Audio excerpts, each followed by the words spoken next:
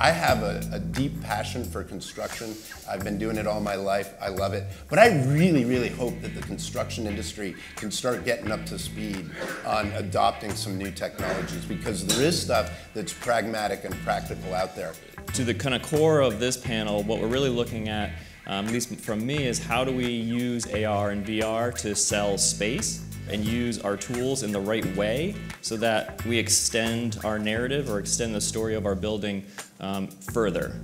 If we don't get involved from the built world community into VR and take a vocal role in that future, things like the pragmatic, experiences of being out of the construction site or the collaborative nature, the things that we want are going to be left up to Facebook, right? Or somebody else that thinks that they might know.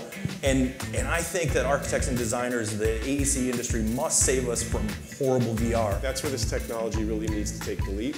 The collaborative ability to get multiple people into sessions, I don't think really existed a year ago. Now we can put people in any of our Perkins Will offices can put the gear on in their, like an HTC Vive, in their own environment and be immersed in the same model that someone in New York and Seattle are also in. And you can, you've got avatars and you're walking around and you can point at spaces, but it's like you're in the virtual environment. I mean, you are in the virtual environment. It's like you're in the physical environment with people that are just remote. And I think it's going to change the way we're able to communicate ideas. If you put on the VR experience and it's just wow and overwhelming and you can't get to a decision or you can't use it to your advantage, then it's not a superpower. But it's a superpower once the conversation says, oh no, we have to move that, that's not right, what do you think about this, this view is great, like you actually move beyond the tech. This video was brought to you by Construct Connect.